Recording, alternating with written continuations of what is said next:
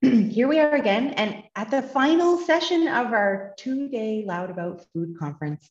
I can barely believe it. It's been, we've had so many wonderful speakers. We've had such great conversation. We've found out what many, many people want to get loud about.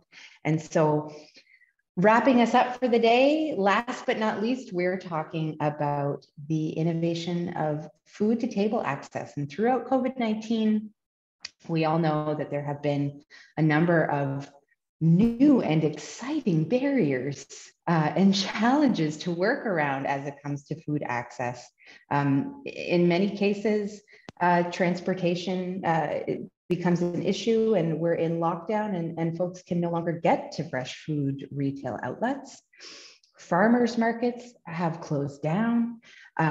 We're faced all of a sudden with these unexpected food access barriers. And so that doesn't mean everything stops. That just means everyone gets to work and starts to adjust and shift and innovate. And we saw so many programs that provide a bridge to food access, or that bring fresh food actually to a community where no fresh food outlet exists, that have had to close down, but then again through lots of work have restarted with a different approach. And so today we're talking about what that looks like.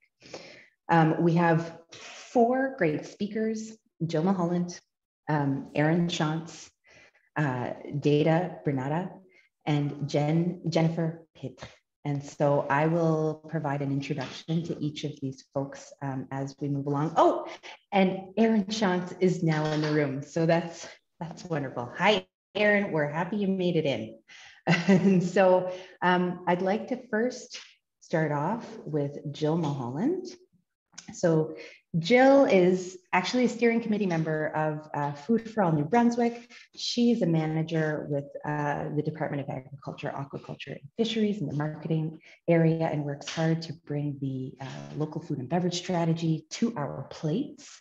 Jill, I am cutting your bio a little bit short. I hope you don't mind. And I'm going to go right ahead, and I'm going to hand the mic right over to you to take it away. All right. Thank you, Jill. So everybody can hear me okay? Yep. All right, great. It's a great pleasure to be here today. As Jill mentioned, I am the manager of the local food market development for New Brunswick's Department of Agriculture, Aquaculture, and Fisheries, and also a proud ex officio steering committee member for Food for All. So it's a great pleasure to be here today and take part in this great panel. So thank you for that invitation. I'm going to share my screen and talk to you guys a little bit about the local food and beverage strategy. As Jill mentioned, there's been a number of barriers, and one of those is, it's been tough on the communication front, I think, because, the news is filled with COVID communication, and to get a lot of information through on the local food and beverage strategy and some of the progress has been tough as a result. So I'm really happy to have this opportunity to speak with you all. I am going to share my screen. And Jill, if you could let me know when it is up. Can you see it? I don't see it there. Now I see it. It's you do. Just not yet in presentation mode, but I can see. Okay. And if I do that, let's see if that works. Can you see it now? Perfect. Yep. That's okay. Great, Jill. Great. Oh, thanks so much. All right. So first, I'll just tell you a little bit about the department. So the New Brunswick Department of Agriculture, Aquaculture, and Fisheries has an economic development mandate, and that's to facilitate the growth of the agriculture, aquaculture, and fisheries, as well as value-added sectors through improving economic competitiveness, sustainable development, and success of these sectors and related industries. And a part of that mandate is the local food and beverage strategy. So just to backtrack a little bit, to tell you where we came from. So this is the second iteration of the provincial local food and beverage strategy. And back in 2019, we decided to take a very different approach for the development of this strategy. We sought to develop it from the ground up. We had heard on the last strategy that a lot of our industry partners did not see themselves in that last strategy, that it really needed to be about the ideas from industry and really to develop a strong strategy that was very inclusive and supportive of all. So the plan was to take those ideas from those engagement sessions, and then for a committee of many provincial government departments, as well as the federal government and some provincially focused industry partners, as well as Indigenous representatives, to interpret those ideas that came from those engagements into the local food and beverage strategy. So we started to go through that process, and then of course the pandemic hit, and really that was a time where we had to press pause, and really it helped gain perspective, but it also emphasized a lot of the ideas that we had heard from industry in the first place through those engagements. Some of those problems became highlighted even stronger through the pandemic. Some of the needs that required support became stronger. And there was also some really great success and innovative thinking that came from the pandemic as well that was worth sharing. So we took a little bit more time to incorporate some of those impacts that came from the pandemic as well into this strategy. And then in January of 2021, we launched the second iteration of the provincial local food and beverage strategy. And we decided to make it a 4-year strategy from 2021 to 2025. And we also will be reporting annually on the progress of the strategy. And we're right now in the midst of collecting all the information from all the partners involved and all the initiatives inside the strategy to start preparing that annual report. And we look forward to sharing more information. As I mentioned, it's been a tough year on the communication front. So hopefully that report will be well received. All right. So now I'll just, again, backtrack a little bit, but the local food and beverage strategy has 3 pillars, and they are Grow New Brunswick, Buy New Brunswick, and Feed New Brunswick. And it's a bit of a funny story, actually, how we came to the conclusion of these pillars. So we had kind of created these buckets of information that came from the engagement sessions. And one was like education and training, and capacity building. And then there was also market development and marketing, and community food security, and these great, very strong worded, not as approachable language, I should say. And so my director and I sat back and we thought, I wish we could just borrow what BC uses. So this might look a little familiar because they have a Buy BC, Feed BC, Grow BC program. So we called BC and we asked them if we could borrow the names of their pillars and adapt them for our strategy. And they were very happy to and felt very complimented by that. So just to explain a little bit about what our pillars for Grow New Brunswick represent. It will work to strengthen New Brunswick's food system through improved support and focused programs to strengthen and grow our agriculture, aquaculture, and fisheries sectors, including a special focus on Indigenous participants and their communities. Grow NB will also work to grow our labor force to ensure that we have what is required to secure the long-term sustainability of our province's food industry. And by New Brunswick, we'll work with industry stakeholders, participants, and Indigenous communities to develop initiatives and collaborative marketing that will improve the marketability, visibility, and awareness and demand of local products. By MB will also work to increase opportunities for local food and beverages through procurement with public institutions. So looking at strengthening that as well.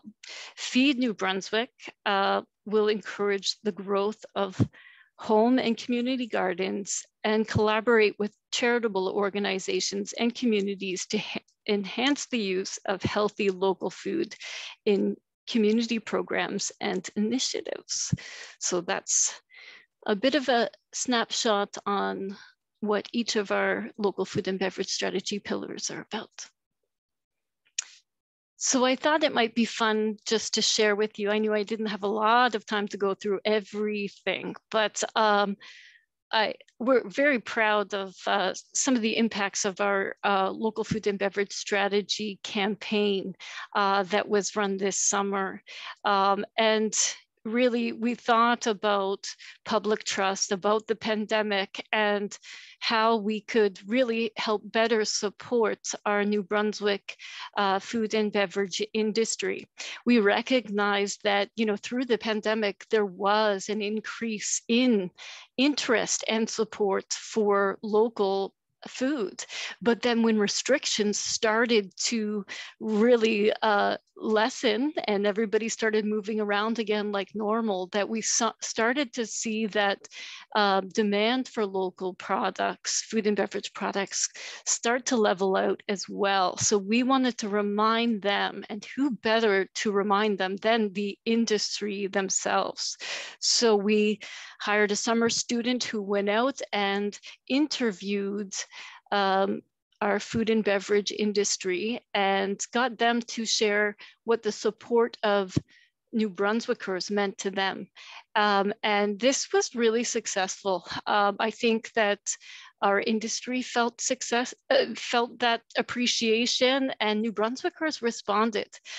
So we saw our social media channels grow, the support and engagements grow by almost 70%. That's really big. And this is not paid programming. This is just food and beverage producers just speaking directly to New Brunswickers about their business and why their support matters to them. So really great results came from that as well.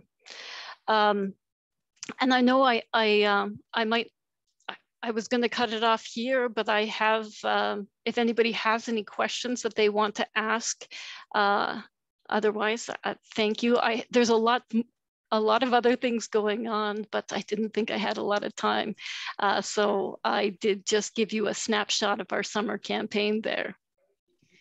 Jill, thanks so much. And if we could, I'll encourage everyone to put their questions in the chat. And Jill, don't go anywhere, okay? Okay. We'll move that question period just to the end. Oh, sure. Thank you so much. Thank you for the opportunity. Appreciate it. Yeah, and what you're talking about, it just reminds me of all of that support for local. Next, I'll welcome Erin Shantz to speak. And before I do, just remembering at the outset of the pandemic, how local farmers were ready to jump in and to support and say, we're here, we're ready to put seeds in the ground. We don't know what will happen with COVID-19. And so what are the solutions that we need at this moment? There were local beef and meat producers bringing their product into small gas stations. That was an example from Sackville, New Brunswick, that, all of a sudden you can go to the gas station and get a really high quality local meat. Food for All pulled together a crowdsourced CSA map that had about 12,000 views in a very short period of time. And so, your point about how we are starting to waver out of restrictions in some ways, it really does impact that ebb and flow. And so I will welcome Aaron Shantz now. Aaron and his wife Shelley have a small farm in Sainte Marie de Kent called Hirondelle Farm, and they've been raising their family here, their family of four here, for about 9 years, and so they're building up a small livestock and vegetable farm. Aaron has a couple of side hustles, but he's a local food activist as well. He manages the woodlot in their space and works contracts related to community development around food sovereignty and social justice. And so, Aaron, I will hand it over to you. Thanks a lot. Hi, everyone. Excited to talk to you guys. So, yeah, so basically talking about the kind of the impact on our operations. So we're a pretty small farm. L'Hirondelle Farm produces probably, we probably only use about 1 acre of land for productions outside of like our poultry, our chickens that we just drag around in big chicken coops in the field. So we're not very big, but through CSAs, through a deal that I'll speak about in a second that we've worked out with the food depot to bring fresh local food to food banks, and also with we do a lot of canning and preserving also. So that's kind of what we do. So our operation does make about $120,000 in sales per year, but it takes a lot to make that happen for a small farm. So that's just barely enough to keep a small farm going. So that's why I have the odd side hustle. So my wife Shelley runs the farm, and so yeah, so kind of what happened when the pandemic hit. What we immediately realized is we're like the one advantage of all the small farms in New Brunswick is that as opposed to a larger operation, we can act really quick. So immediately we started thinking, what can we do right away? Because we're the producers that in order to survive, we have to get our produce to market in May. So in order to have vegetables ready to go in May, we have to start growing in February. So we're already a little bit late for being able to react fast, but we still knew we had time to react. So then we got together and we started thinking, how can we react fast?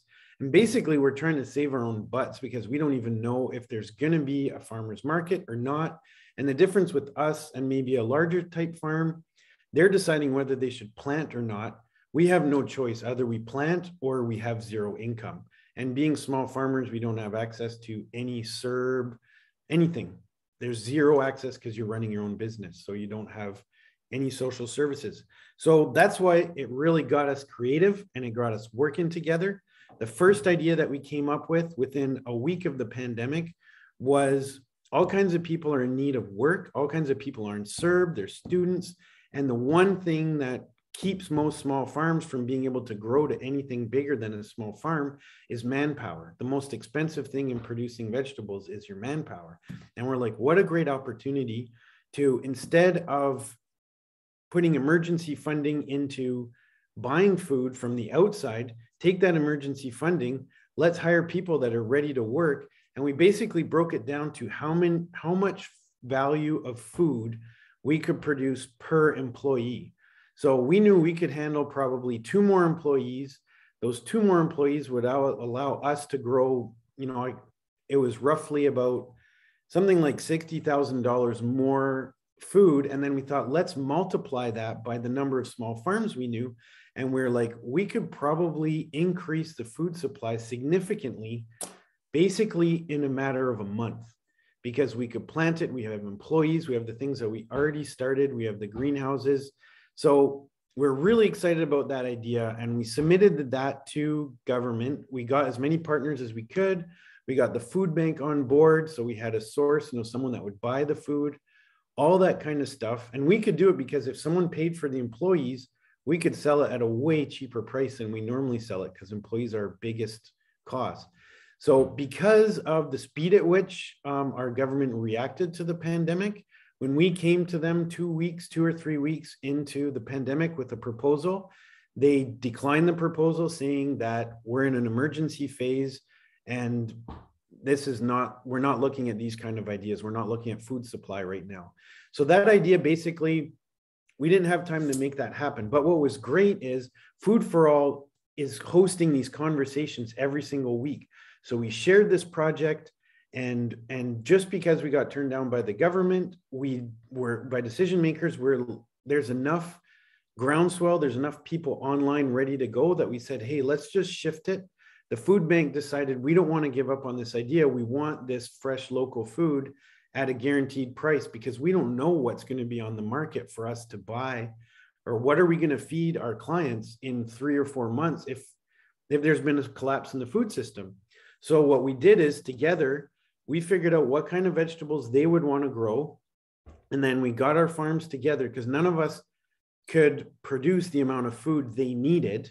So by getting together, we basically said, how much money do you have to buy food for people this summer? They gave us a number, and they gave us what food bank clients need the most as far as vegetables. So we ended up with a list of 12 vegetables. We got together with 5 small farms in the southeast of New Brunswick. And basically what we did is we did like a huge CSA.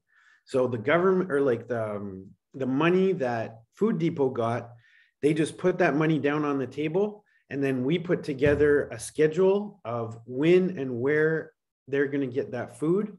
And it was like, it worked out really good, because they had a guaranteed price. So they didn't have to worry about the price. It was an agreeable price. It was close to what you'd get at a grocery store. It was fresh, organic produce. And so it was a deal, like they couldn't turn down the deal, because they really liked the idea, and we could actually do it by combining. So what we did is, amongst us, we organized every week to deliver X amount of vegetables at, and we did our best to stick to that schedule. The advantage about this program is basically the food is super fresh. So food banks have trouble storing food, because a lot of times they're getting the leftovers from the grocery store. What they were getting from us was harvested in the last 24 hours. So super fresh, straight from the field to the food bank. And then what happened is we didn't require much transportation costs, because we were already going into town to go to market and stuff like that. So that was one great advantage. The other one is, for the food bank, they didn't have to worry about finding sources to buy from. There was no paperwork, no purchase orders, no nothing. It was one contract signed at the beginning of the season. This is what you're going to get. You paid us. And by us all signing on the contract and all the farmers being paid, we're actually able to use that money immediately to boost our production. Right away, we had cash on hand, boosted our production. And then what happened was, there's no responsibility on the food bank's end, because we've made a commitment. So if we don't have carrots, when we said we were going to have carrots, we have to go out and find carrots, and we're connected with other farms. So, and then what we also did is, a lot of us had crop failures. If you guys remember, that was a really bad drought year, but we were able to get past crop failures, because if one farm didn't have something, another farm in another region that was part of the group had it. So we were actually able to trade amongst ourselves to make sure the Food Depot got what they needed. And sometimes we couldn't get it, but then we just organized ourselves to make sure we kept that flow going. And at the end of the year, we slapped that whole idea together, was put together in 2 weeks. So we put all that information together in 2 weeks. We're ready to go, and we were able to start delivering. And then this year, what happened is we redid the same deal, but we got to organize, we got to learn from the past.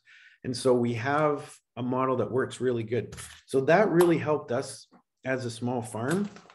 As far as new food access trends, what was really interesting is, at the farmers market, when we actually could go to the farmers market, way less customers, but our core customers were the ones that kept us going. So a small farm like us has only had probably 30 or 40 customers.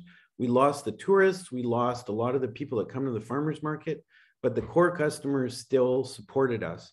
And so between that and being able to adapt to the food bank, we built a little kiosk, people would come to the farm. So that got us through the first COVID year. The interesting thing about the second COVID year is all that excitement about needing food amongst customers definitely dropped. So I think a lot of farms that offer CSAs, they had this huge explosion in people buying CSAs the first year of the pandemic, second year of the pandemic, we might still have food after all. So they shrunk back. And so we're back to like a normal level, and markets are working. Bouctouche Farmers Market's a small market that works really well for us. And even though there's less people, we didn't notice a big difference in sales at all. And we've been able to keep on going steadily. But again, we're never going to grow because there are barriers, but all the barriers that we face as a small farm are the exact same barriers we faced before the pandemic, and they're still present, but I don't feel a need to bring those up because it would take some time. And the other thing is they're not affected by COVID. Those are problems that small farmers faced before and we still face now. So that's kind of my point of view on COVID from our point of view.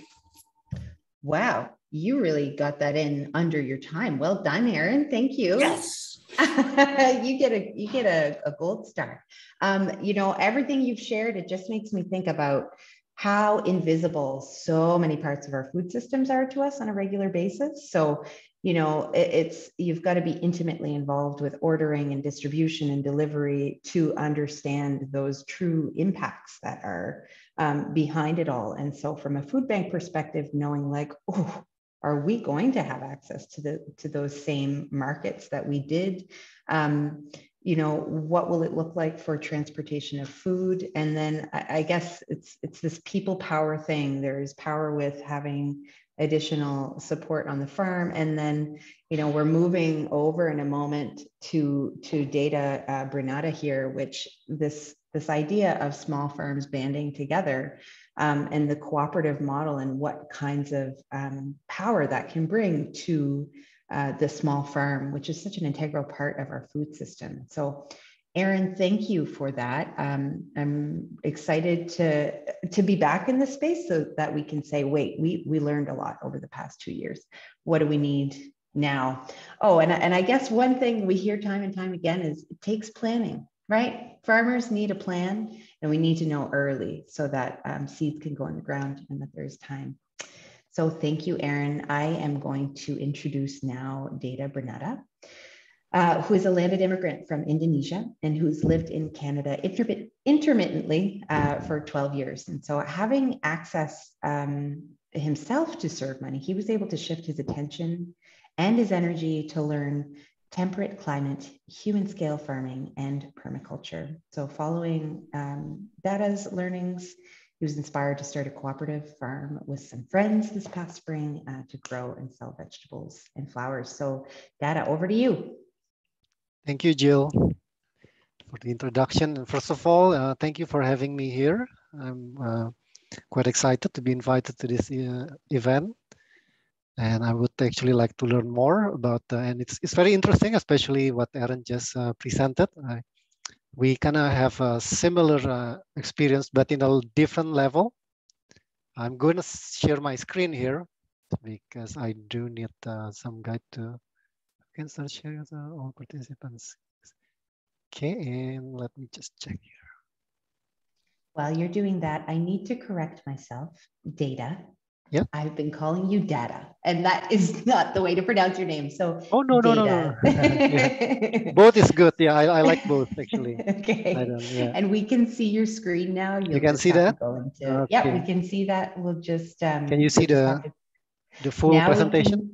Now we can see your next slide coming. So if you have any speaker notes, we'll be able to see that.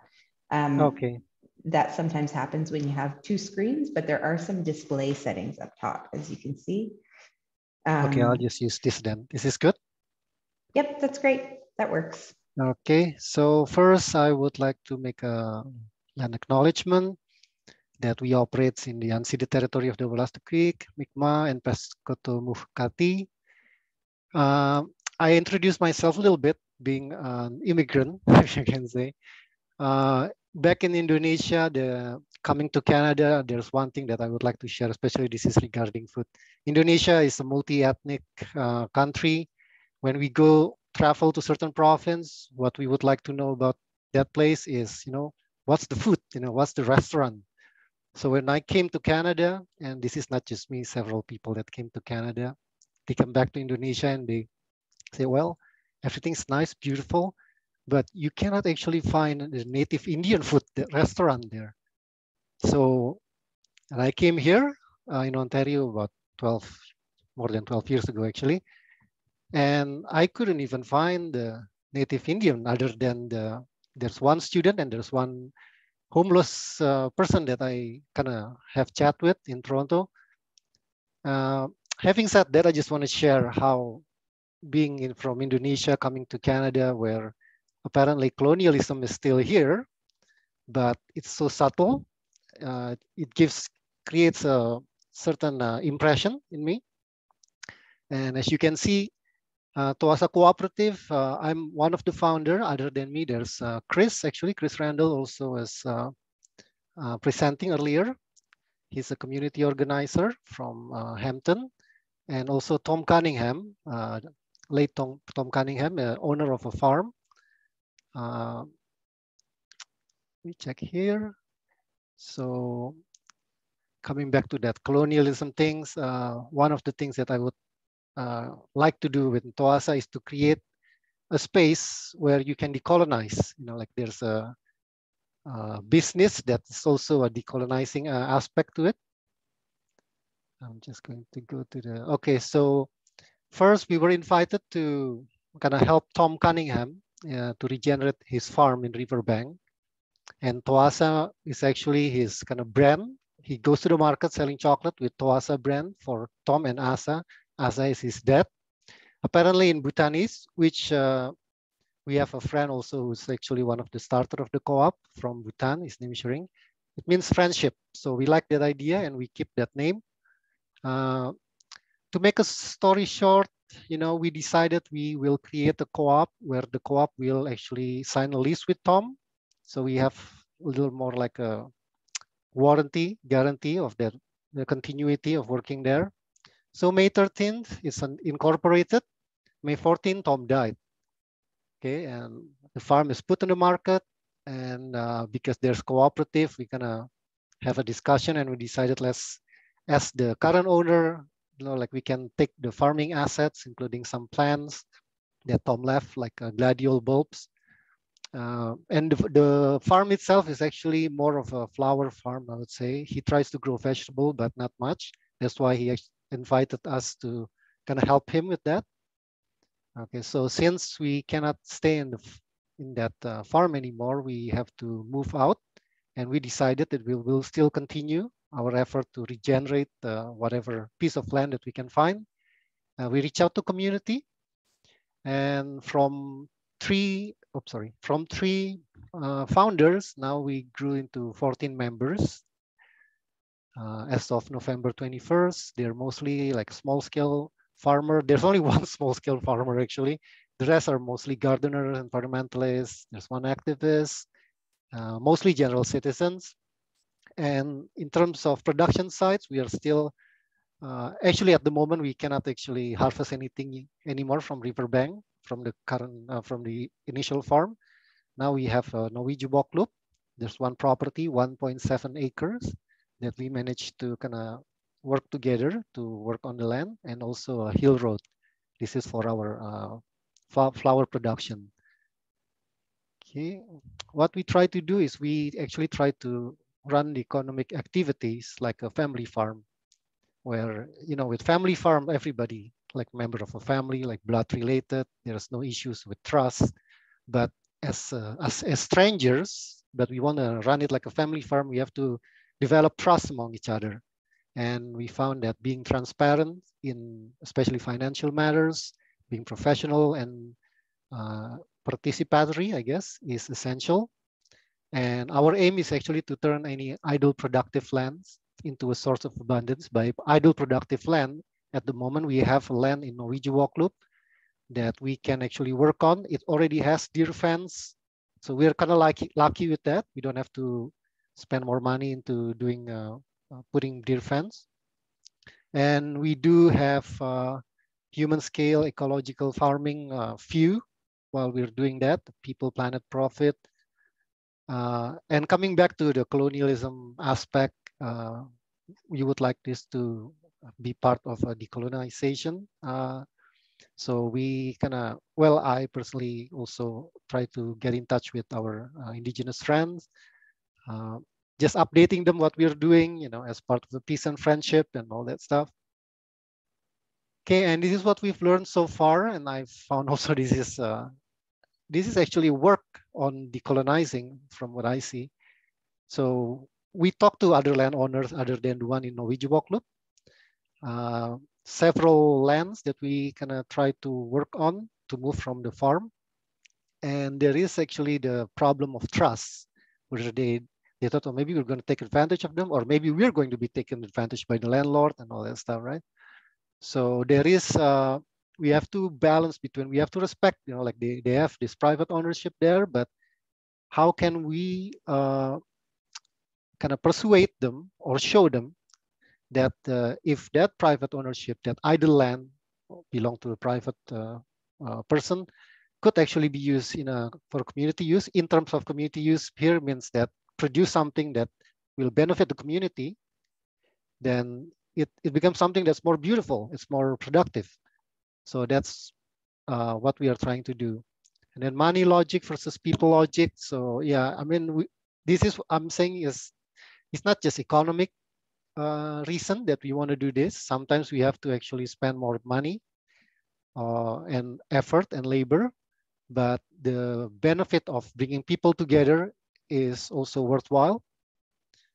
Now, transaction versus relation, this is also basically like pure business or just cultural. Extractive and cultivations, this is basically means, yeah, we are trying to save all the seeds and from the old farm rather than just selling the farming equipment and all that stuff. Secrecy versus transparency, this is more like a management in the co-op itself. Even if it's a co-op, there's still the chance that people are not, it's not transparent enough, for example. So we try to work through that. Delegation participation is also a management things in the co-op. We want people to get more involved and engaged, not just leaving it to the board, for example. And Data, while you're transferring to slides, I'm just looking at time and I see you have 13 more slides, so you have 5 more minutes. Oh, it's okay. I actually, yeah, thank you. Yeah, I left the slides in case I don't spend the time. So this is the marketing during pandemic. So we found that, yeah, there is CSA boxes. It's kind of like textbook, human scale gardening or farming way of marketing. But we found that it's easier to actually spend to sell in farmers market. And what we also found is actually roadside stall or kiosk, because we are not small farmers like Aaron's there, where we already have a good production. We're still small.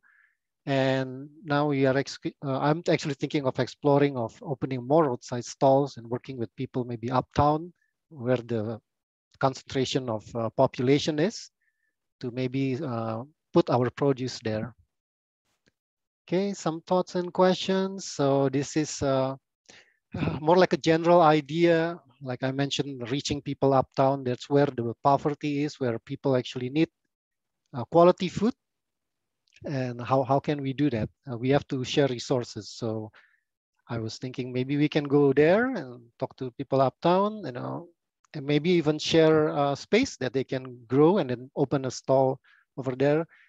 And I guess the idea is actually to decentralize these marketing channels as much as we can. It's kind of like go back to third world, or where I'm from, where in all corners you see people are setting up vegetable stalls and all that stuff. And I thought, yeah, why not? It seems to work, and maybe we can do it in a more modern way, for example. And can government make the process of starting a co-op more simple, streamlined? This is basically also an idea. These people uptown, for example, if they agree to sell things, maybe they can create a co-op, or like a distribution co-op where they have the stall and they make a business. So we actually try to do this not as a hobby or a charity, but more like a viable small business. Okay, a return to the commons is basically also the general idea of decolonization too, I would say. How can this land that belongs to, I mean, if you talk about land back, you want to return it to the indigenous.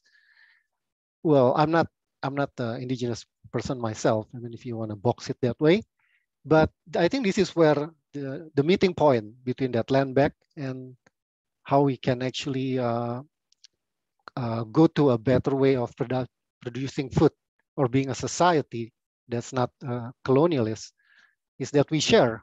So we share the commons. Maybe a government has some idle land, they can just, open it up to be, planted as a community garden and make it into a viable business. So yeah, this is probably, I don't know if you even got the chance to read the whole thing. Yeah, this is our criticism, if I can say.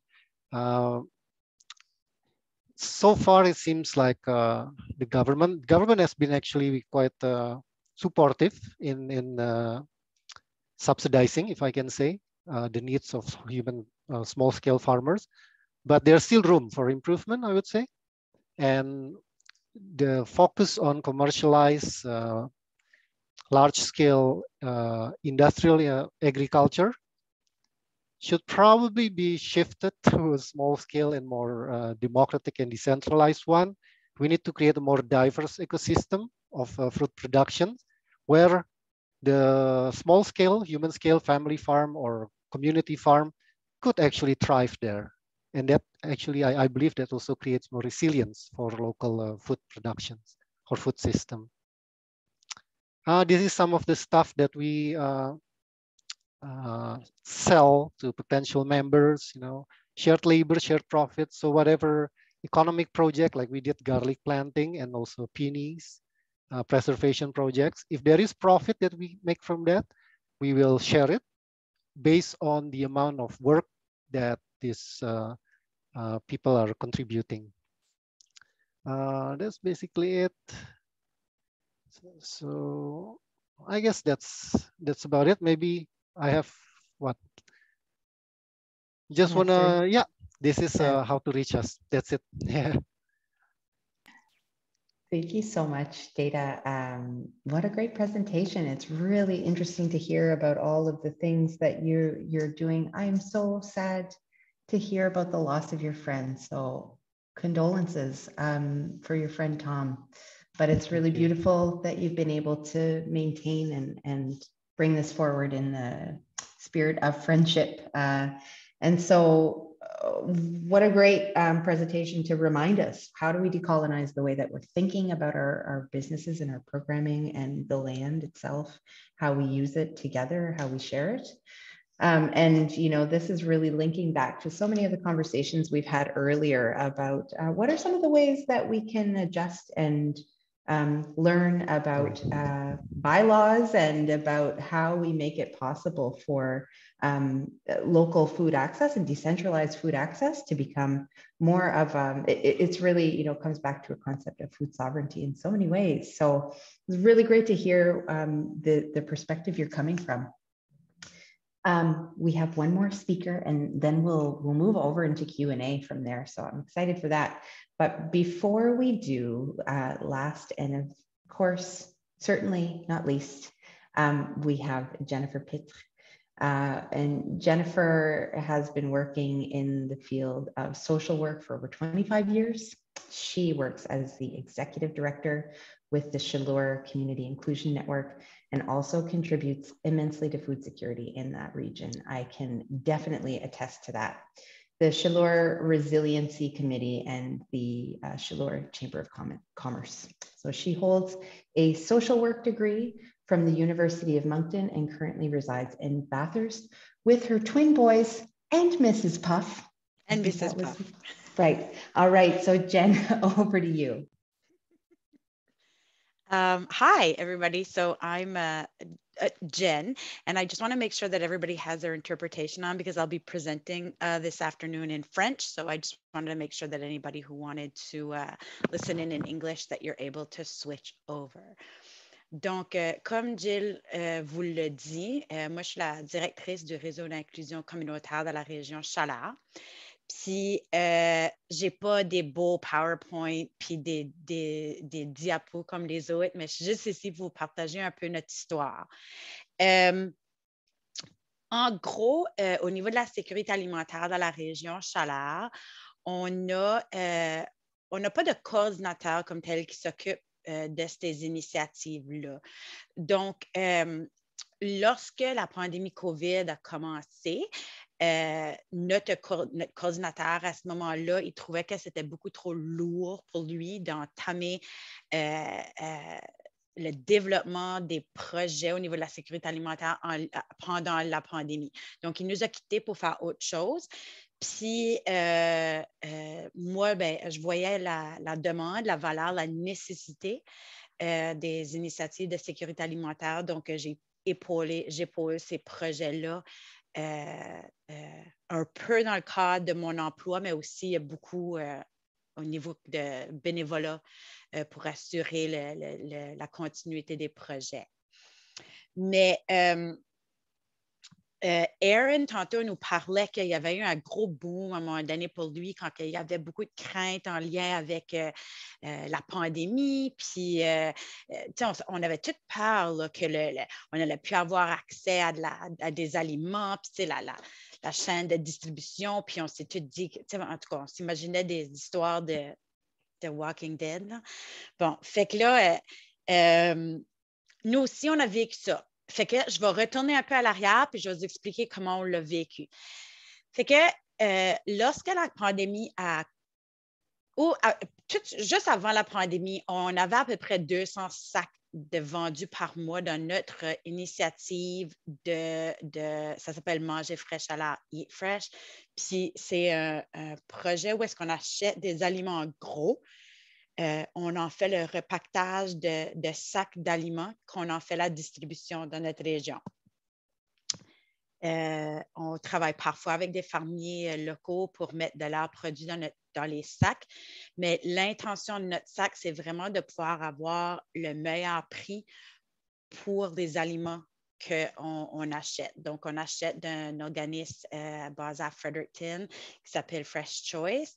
Mais lorsqu'on fait la sélection des aliments qu'on place dans notre sac, on essaie le plus possible de choisir des aliments qui sont premièrement Nouveau-Brunswick. Par la suite, ben, on s'en va comme genre province maritime. Puis là, des fois, ben, on met des petites traites, si tu veux. Ben, tu sais, c'est pas évident là, d'avoir nécessairement tout. On ne fait pas pousser des mangues ici. Fait que si je place des mangues, ben, c'est certain qu'ils ne viennent pas local. Mais bon, tout ça pour dire qu'on avait à peu près 200 sacs par mois qu'on vendait dans cette initiative-là pré-COVID. Puis, lorsque COVID a commencé, nous, on a été fermés. La santé publique était genre un peu pas certain où nous placer, puis on n'était pas un restaurant, on n'était pas un distributeur, on n'était pas un centre d'épicerie. Fait que personne ne savait trop quoi faire avec nous autres. En plus que notre centre d'empaquetage a fermé parce qu'eux autres, ils ne rencontraient pas les exigences COVID, là, les préoccupations puis les protocoles. Fait que quand on a réouvert 3 mois plus tard, on était rendu à 90 sacs par mois. Donc, on avait diminué de plus de la moitié de nos sacs qu'on en faisait la distribution. Puis, on se disait, oh, ça va fermer, ça ne va pas marcher, on ne peut pas continuer. Notre commande minimale de sacs, c'est 100 sacs. Fait qu'à chaque mois, on perdait de l'argent là, à faire les commandes. Fait que là, on a fait un gros boost. On a été voir les gens dans la communauté pour voir pourquoi il y avait. Ben là, c'est certain qu'il y avait tout le marketing de les rappeler qu'on était là, mais là, pourquoi il y aurait à commander et tout. Puis en gros, c'est que les gens avaient peur. Les gens avaient beaucoup peur de sortir de la maison, de se rendre à quelque part, d'aller chercher ces aliments, d'avoir contact avec d'autres humains qui allaient contracter le COVID. Fait que ce qu'on a fait, c'est qu'on a commencé à offrir le service de livraison pour nos sacs. On a aussi développé un site web où est-ce qu'on peut accepter des paiements par virement Interact. Fait que ça coûte très cher. C'est très dispendieux prendre des cartes de crédit. Fait qu'on n'a pas fait cette voie-là, mais on peut prendre des e-transfers ou des virements bancaires. Donc, juste à rajouter ces deux services-là, on a passé de 90 sacs par mois et 3 mois plus tard, on était rendu à 500 sacs par mois. Donc, ça a vraiment vécu un énorme succès. Puis, et voilà, comme que Erin disait tantôt, notre gros boom que nous, on a fait face, là, tu sais, que le monde, comme je dis, le Walking Dead, là, il était tout stressé. Bien, c'était ça. Donc, on a fait 500 sacs pour quelques mois. Puis on a vu, ben, c'est ça, l'été est arrivé, puis il y avait plusieurs personnes qui achètent les boîtes d'agriculture communautaire. Fait que là, les gens n'achetaient plus les sacs manger frais parce qu'il y avait beaucoup d'aliments frais dans leurs boîtes communautaires. Puis, on a créé des partenariats avec ces fermiers-là parce que pour nous, ce n'est pas viable de pouvoir se permettre de payer ce qu'eux autres, ils doivent demander pour les prix de leurs aliments. Puis, pour beaucoup des petites fermes de notre région, ce n'était pas viable de dire, ben oui, ben, je vais te fournir, admettons, 500 sacs de 5 livres de patates. Tu sais, je prenais tout leur inventaire. Puis, anyway, fait que ce qu'on a fait, on a créé des partenariats, puis on fait, en anglais, on dirait du cross-marketing, mais on partage l'information par rapport à nos initiatives entre nous deux. Fait que tout au courant de l'été, puis lorsque c'était le temps d'acheter les sacs ou les boîtes d'agriculture communautaire, on a fait des petites entrevues Facebook, on a fait beaucoup de partage des informations de ces fermes-là à travers de notre network. Fait que nous... juste pour vous donner un exemple, on a un gros following, puis le monde partage beaucoup sur notre page Facebook. Fait que sans payer de publicité sur notre page, je peux facilement, à l'intérieur de 24 heures, avoir un reach de 2 à 3 000 personnes pour mes posts.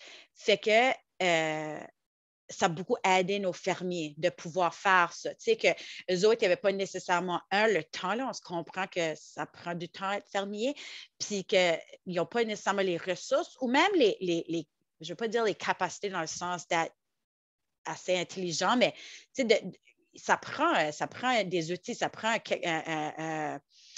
un software, ça prend un matériel pour créer des posts, puis savoir c'est quoi les mots-clés qu'il faut placer pour attirer l'attention, puis après ça, tu sais, de les partager de façon stratégique pour que les gens le voient.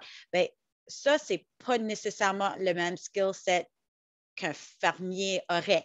Mais ça étant dit, moi, je ne suis pas fermière, là. So, je n'ai pas la skill set de fermière. Tu sais, on se comprend là, que je ne suis pas en train de diminuer les habiletés de quelqu'un ou les connaissances, mais c'est juste qu'on fait ce qu'on fait, right? Bon. Fait que là, juste à faire ces partages-là, eux autres aussi ont vu une augmentation dans leur demande. Parce que nous, on voit, nos projets sont communautaires et de base coopérative et non de base compétitive.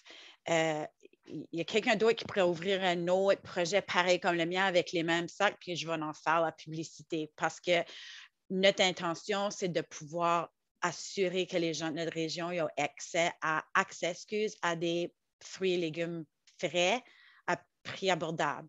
Fait que peu importe comment moi je peux faire pour m'assurer qu'eux autres ils reçoivent ces aliments-là, c'est ce qu'on va faire.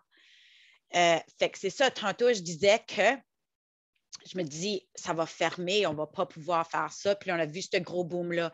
Mais lorsqu'on faisait le redéveloppement du projet, il y a eu des moments que, tu sais, ça a été difficile. Le monde vivait beaucoup de peur. Puis nous, on recevait beaucoup d'appels de gens qui, tu sais, la peur, ça fait toutes sortes d'affaires chez les gens. Puis il y en a qui étaient moins peut-être gentils que d'autres. Puis, tu sais, on a reçu, tu sais, pas nécessairement des plaintes, mais, tu sais, des craintes. Fait que ça a été difficile. Je me suis dit, OK, bien là, comme je fais ça, c'est du bénévolat, je donne 20 à 30 heures semaine en bénévolat pour ce site, puis tu veux me dire que tu vas me critiquer? Non, I don't think so. Sauf que là, on a commencé à avoir des appels de personnes qui nous disaient que c'était les seuls fruits et légumes qui pouvaient s'acheter par mois. C'est les seuls qui mangeaient. Des histoires comme que des parents avec des enfants qui ont des enfants qui sont très particuliers dans ce qu'ils mangent, puis que les enfants disaient « Ah, c'est le sac surprise de fruits et légumes. » Puis là, ils avaient hâte de manger qu'est-ce qu'il y avait dans le sac. Mais tu sais, comme d'habitude, des brocolis, oublie ça, là. Ils n'auraient jamais mangé, mais ça a venu dans le sac surprise. J'ai aussi des personnes qui m'ont appelé pour dire que ces aliments-là qui les permettaient de passer d'une boîte de la banque alimentaire vers un autre. Fait que c'est ça qui, en anglais, on dirait bridge the gap, c'est ça qui comblait les jours manquants dans leur mois. Fait que là, ben, ces commentaires-là ont fait que, OK, on ne peut pas laisser ce projet-là mourir. Il faut vraiment faire en sorte que ça marche. Fait que, pareil comme Erin, notre boom, c'est comme rétabli. On est rendu à peu près à 300 sacs par mois, qui est quand même super bien, là, je ne vais jamais me plaindre.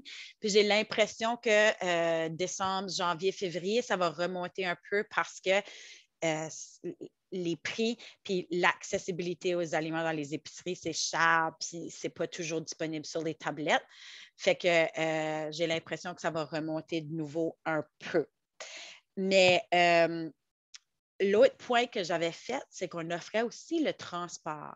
Puis ça a été au début de COVID un gros problème pour nous parce que je ne sais pas si vous connaissez la région Chaleur, mais moi, je suis à Bathurst. Donc, ça compte de Alortville à Belledune, fait que le nord-est de la province du Nouveau-Brunswick. Puis Bathurst, c'est une ville, on va dire que c'est urbain, là, d'après les critères pour être une ville, là. Mais on est quand même dans une situation assez rurale ou une région rurale. Fait que nous, nos petites épiceries, là, ben, ils n'offrent pas ça comme qu'ils ont chez Superstore, que tu commandes en ligne avant puis tu vas chercher tes épiceries. Ça n'existe pas.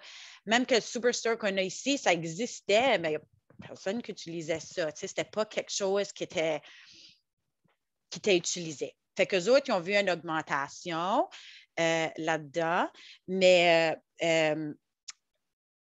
pas assez.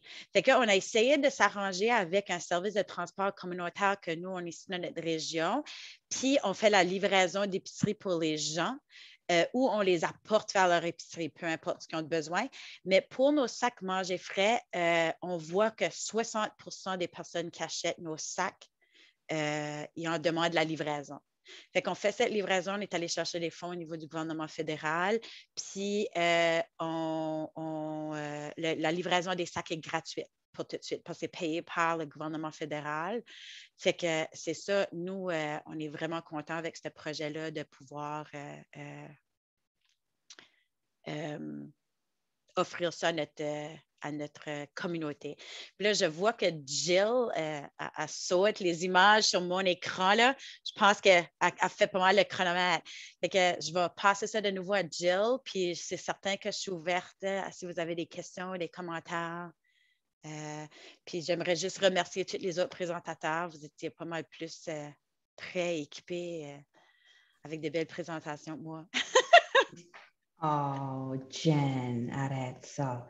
Merci beaucoup. Wow, de 90 à 500 sacs après déterminer. C'est quoi l'enjeu? C'est quoi la barrière? Le transport. Oui, ben oui, ouais, que vous avez demandé comme le monde avait peur de se rendre, puis aussi de donner accès à pouvoir payer avec de l'Interac, comme payer non-contact. Oui, oui. C'est vraiment puis incroyable. Dans 3 mois, ça a été... Wow. Yeah. C'est beaucoup plus d'heures en bénévolat. Et on a besoin de beaucoup plus de mains aussi. Oui, alors puis ça, c'est quelque chose qu'on ne pourrait jamais faire sans l'aide de nos bénévoles. Puis il ne faut jamais les laisser de côté puis les oublier parce que ces gens-là, c'est eux autres qui font qu'on peut avoir des projets communautaires. Wow, ben merci beaucoup. Thank you so much to all of our presenters. We have 8 minutes left. I think now I am switched over into the interpretation section and I am hearing Peter in my ear. And so that is messing me all up. I'd like to invite Erin. Could you share a little bit more about some of the ways that, and I'm sorry, I'm getting messed up because I can still hear this in my ear. I'm going to pause for a moment.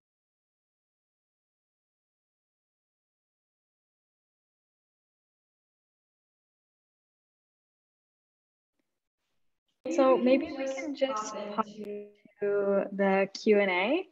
I think Rosin or Hamani might have some questions. I also have some questions myself that I'm going to pop into the chat box. So maybe I'll start with my question. How do we maintain this collaboration and local community food access now that COVID and food access isn't so present in many citizens' minds as public spaces and international exchange is starting to flow back to normal? I feel like it's super important that what we're doing right now is we're talking about reminding ourselves of it, but I also feel there needs to be some form of incentive, especially because I don't think things are going to get economically better in any short time. It's normal that a 2-year pandemic is going to give us a pretty hard hit. So I feel like people's finances are tight. And if we're gonna get local food keep local food on the table, it's gonna take some incentives, and usually financial incentives are always the best incentives.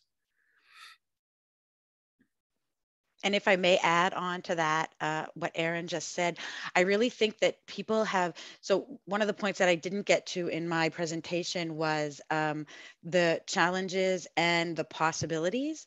Donc, si on s'en va là-dessus, c'est que je pense que les défis auxquels on a fait face pendant la COVID, ça nous a vraiment fait réaliser que, tu sais, on allait sur notre petit train, puis ça allait bien, puis bon, on était correct. Mais là, la pandémie nous a vraiment comme arrêté sur les rails. Puis, je pense que les personnes ont vu que c'est possible de faire des choses d'une autre façon, puis qu'on peut vraiment, ils vont continuer là-dedans. Tu sais, comme moi, j'ai des gens qui n'ont jamais acheté les sacs manger frais ou qui n'ont jamais entendu parler de bacs alimentaires communautaires, puis tu sais, ils vont continuer là-dedans. Là. Je pense que l'importance de local a été apportée comme vraiment à l'avant. Puisque il va y avoir une continuité de ça.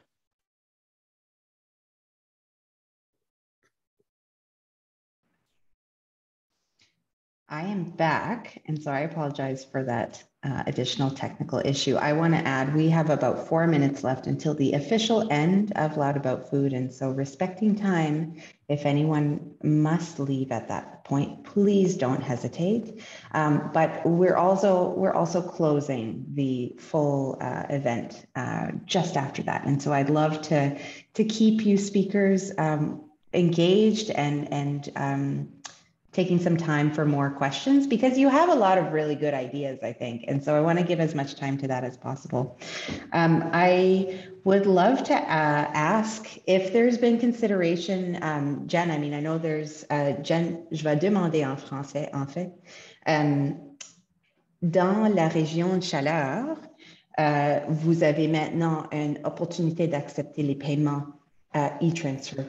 On a vu beaucoup de groupes qui ont fait cette décision durant la pandémie, probablement pour les mêmes raisons que vous. Et on a commencé la livraison, on a commencé à prendre des paiements de compte bancaire au lieu du vrai argent. Et puis là, ça me fait demander la question, wow, comment est-ce que nous pouvons collaborer entre les différentes régions qui ont un programme de même? Est-ce qu'il y a des conversations, est-ce que ça a été facile de connecter avec d'autres programmes entre les régions qui font des choses similaires? Ah oui, absolument. Puis je serais vraiment déçue si j'en ferais pas mention, mais Suzanne White de la région Fredericton, qui est beaucoup active au niveau de la sécurité alimentaire dans la province, est vraiment incroyable dans le développement de ces initiatives-là. Puis c'est grâce à elle qu'on a cette initiative-là dans la région Chaleur. Mais il y a aussi, on s'en parle souvent, fait que les coordinateurs des réseaux d'inclusion communautaire, on s'est vraiment parlé beaucoup pendant la pandémie. Puis ceux qui n'avaient pas de projet de ce style-là, ils ont commencé dans la région, justement dans la région Restigouche, ils vont commencer à utiliser les mêmes distributeurs que nous pour essayer de réduire les coûts. Fait que oui, on est vraiment toujours ouvert au niveau de la province au complet de partager nos expériences, partager nos outils. Puis si jamais, soyez à l'aise de m'appeler, mais Suzanne White, je vais te placer dans la lumière un peu. Puis je vais dire que si vous avez à rejoindre Suzanne, c'est tellement une ressource incroyable. Suzanne is still here, I will say, and I don't think she minds being voluntold for this sort of thing. She often shares her contact information. I would love to ask Data or Jill, we haven't heard from you in a few, but I'm just thinking about some of these other innovations that have come up. Data, you shared a number of different approaches to production and to selling, and some great ideas about how to bring food closer to our communities. I'm wondering if you've, connected with other groups further over in that direction. So in the Charlotte County region, what are you seeing in terms of online marketing, let's say, or bringing markets online? Thank you. So that's also in the agenda, actually, to try to sell food online. We have also a member who's a small-scale farmer who tried to start to sell online other than doing CSA boxes and going to farmers market. We are actually still trying to form this co-op into a working one at the moment. It's still in the formation. We will try that, but to be honest, I feel like having it more direct and decentralized, like that kiosk, seems to be interesting. The approach that we can try. And in terms of connecting with groups at the Charlotte County, no, we haven't actually reached out that much yet. We would love to. That's probably why we also joined this.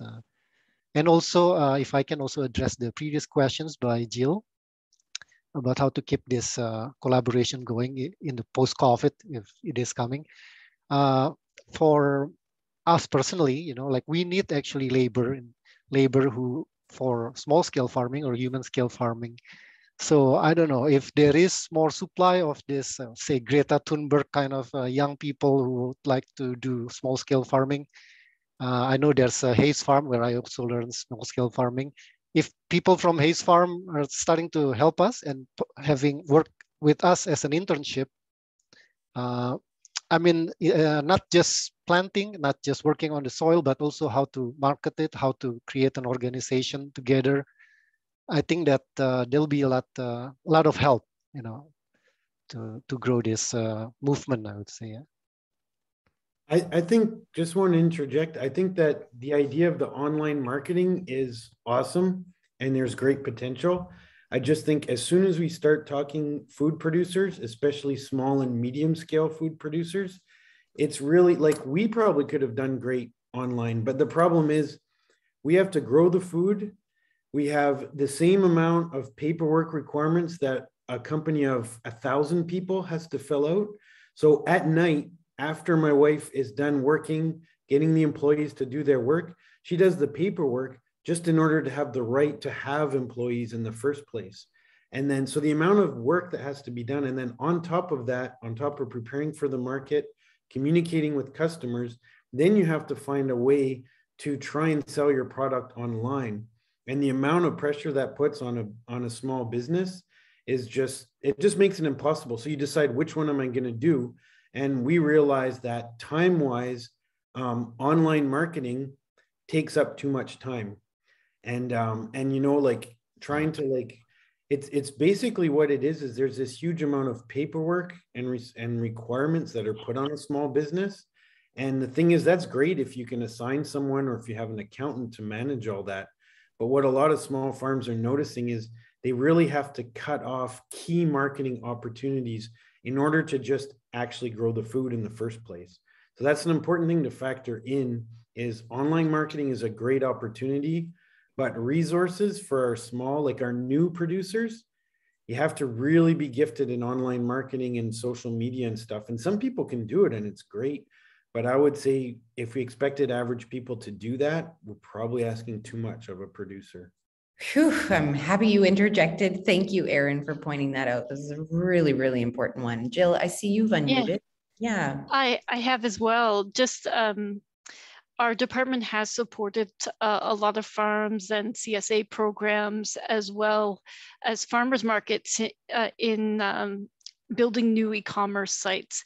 And just a question for Erin and Data, like if it was a farmer's market that had the e-commerce site and that was selling your goods, would that be something that would be more manageable? Because I understand that, you know, having your own resource might be a bit harder, but if somebody else was managing it, that program for you, and you were just participating, would that be a stronger way for you?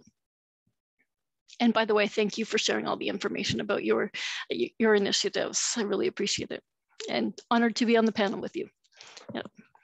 Thank you. Yeah, so I agree with you. That is actually a good solution. So if there is a farmers market website that take produce from local producer, I think that's a good solution. Si je peux intervenir. Oh, vas-y, Erin. OK, ben moi je vais être vite.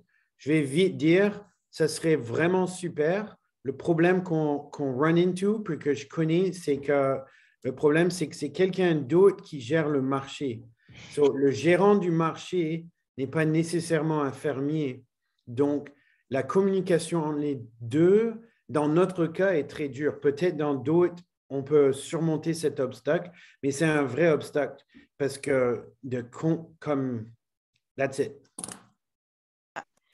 On a essayé de monter une initiative ou un projet un peu semblable à ça avec les marchés des fermiers, surtout à la municipalité de Beresford, dans notre région. Puis le problème qui a ressorti pour nos fermiers, c'était que les aliments doivent être commandés, achetés et payés à l'avance, mais il n'y a pas de garantie que les fermiers vont pouvoir fournir ces aliments-là. Là, parce que, tu sais, on se comprend qu'il faut que ça sorte de la terre.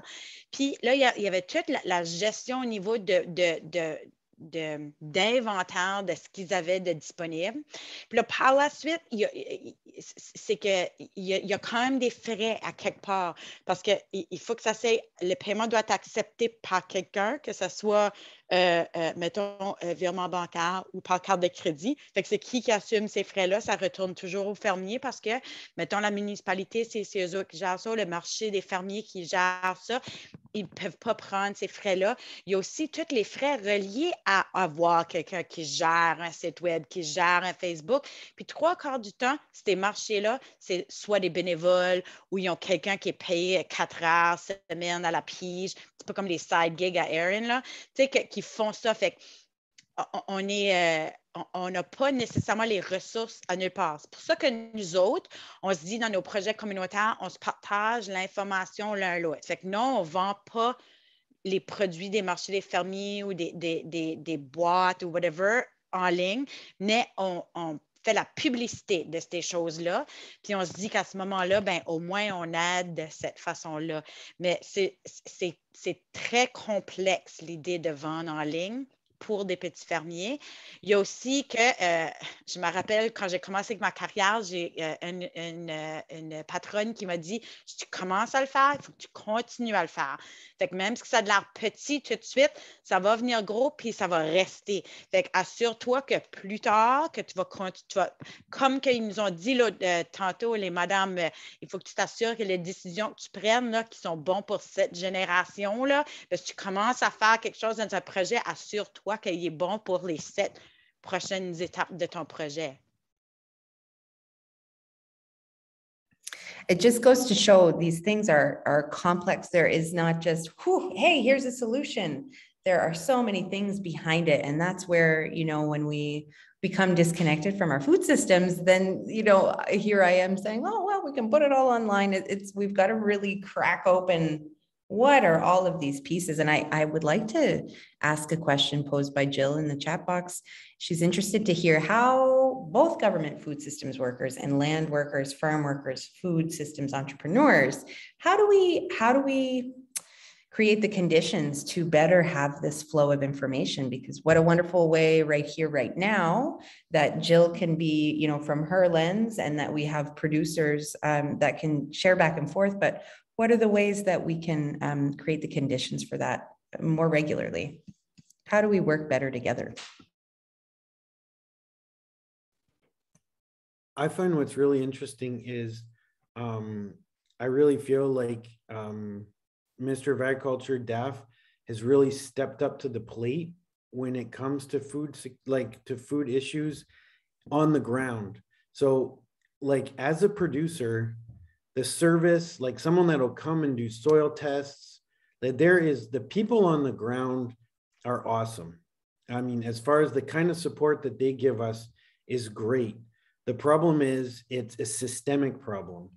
So we can't change the system. So you have great resources, great people on the ground, but sadly, their bosses' hands are tied, and the system does not, I'm just going to say it straight out.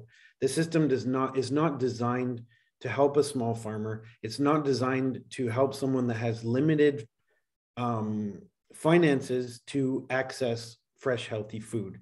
It's just not made that way. Our grocery stores aren't set up that way. Our supply chain is not set up that way. All these things that a lot of people say, and they're right, but it would have been hard. A lot of people say COVID was our chance to change, make some systemic change to meet these weak spots in our food system. But the reality is we haven't. Everyone's stepped up, like, you know, DAF has stepped up, communities have stepped up, solutions have come forward. But the system that we work for, and that's one reason why I didn't mention, but all the farmers that got the initiatives together that we're working with, work with the National Farmers Union. And this is a shameless plug, but the National Farmers Union is one of the two lobby groups that is seriously fighting for systems change, for better food access, for better environments, for workers, for farmers. So, and it's not just for farmers. So I really say, if you want to be part of an organization in a group or contribute or hear about what's happening on that front, the National Farmers Union, I think of all the organizations, they're the ones that are the feistiest. And this is a time that we need to fight the system. Oh, I see it. Break the roof. Thanks, Erin. That's great. Yeah, and the systems were built this way, right? So Jill, over to you. Yeah, I just wanted to say that we have identified and definitely heard the voices, and I'm going to thank Food for All as well for convening these tables during the pandemic, because I think it was a really great opportunity to convene these types of discussions and really helped bring some of these gaps and problems to the forefront. It was, and we heard you from the department, and I can even say I'm a part of province a territorial table as well. The federal government joins from time to time to talk about some of these things, and the problem of a lot of the support systems being built to support the larger food producing companies has been brought to the forefront, that there is a gap with the small and mid-sized farmers in, you know, providing the training that's necessary and some of the supportive tools. And I can tell you that the conversation is active, and that we are looking at building some of those tools. And at DAF, we definitely are talking with our business growth team. They're here to help support you in any way. We're actually trying to dedicate a page to them, because they are the front line staff here at our department to work directly with the food producers. And we're trying to create a dedicated page on the GMB website that is going to have all of their names, where they're from, where they are, their contact details, so that we can kind of shorten the pathway towards getting that direct information from our department. So we're definitely working hard to try and improve things. And I think you all know that it's not always easy as government to move fast, but definitely some really progressive things are coming down the tube. And I'm really, and it's as a result of a lot of these types of conversations. So thank you for bringing them forward. Really appreciate it.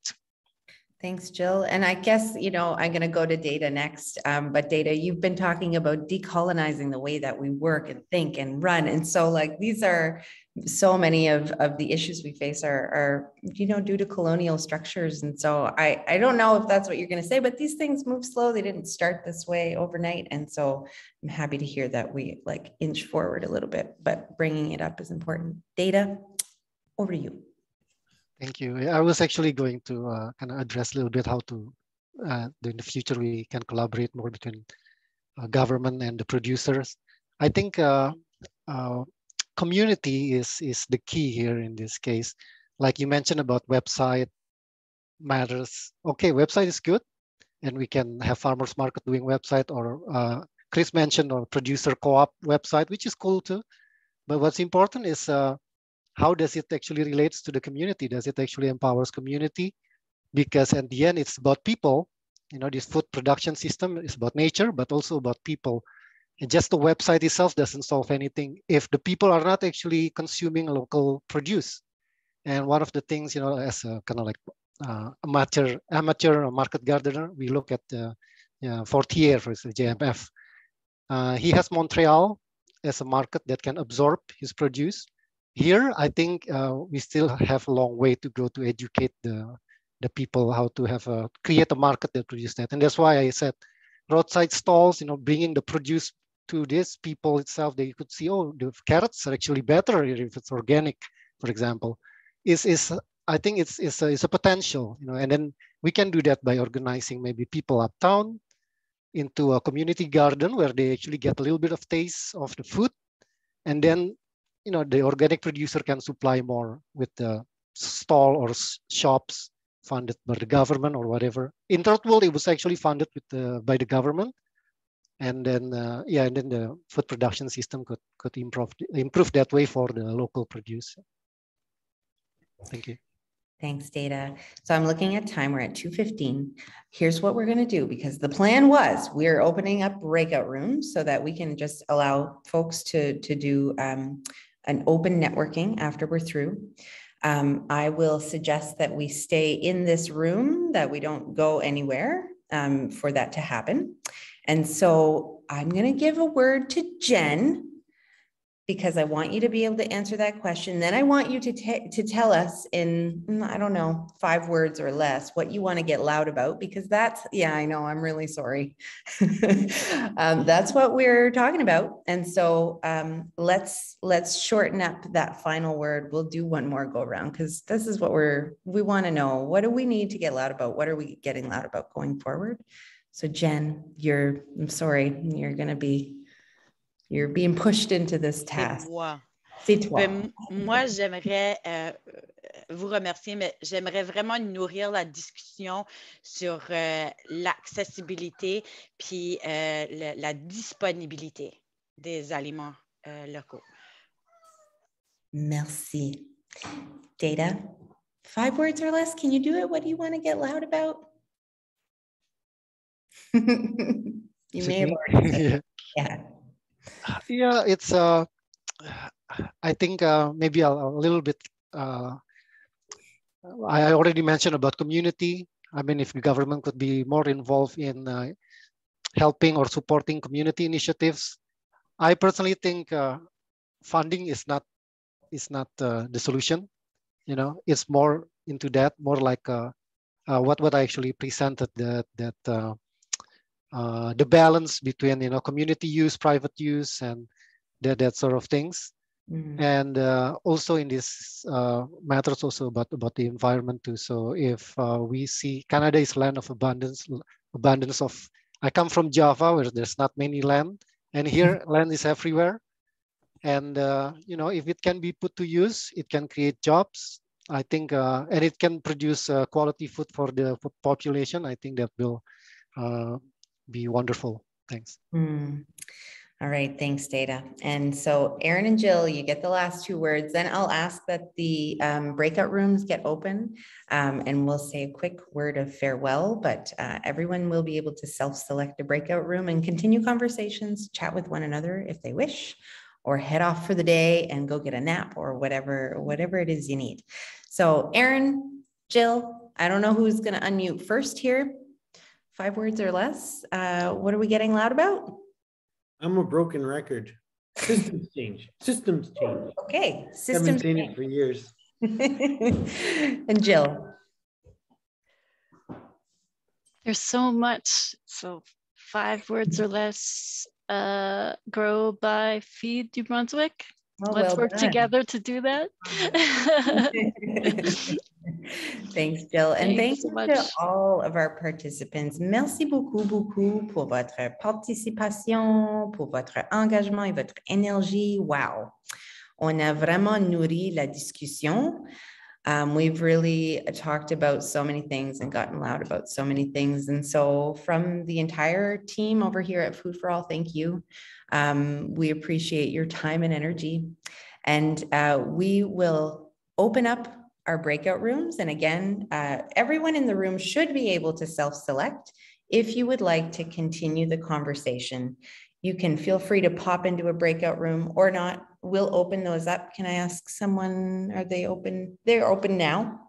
And so you'll see the breakout room button at the bottom of your screen. You can choose to go into a room. We have 5 of them. And so pop in or pop out. But thank you for coming to get loud with us. We couldn't do it without you. So very much appreciated. Merci beaucoup. Merci beaucoup. Thanks, everyone. Thanks, everyone. Oh, thanks, everyone. Merci.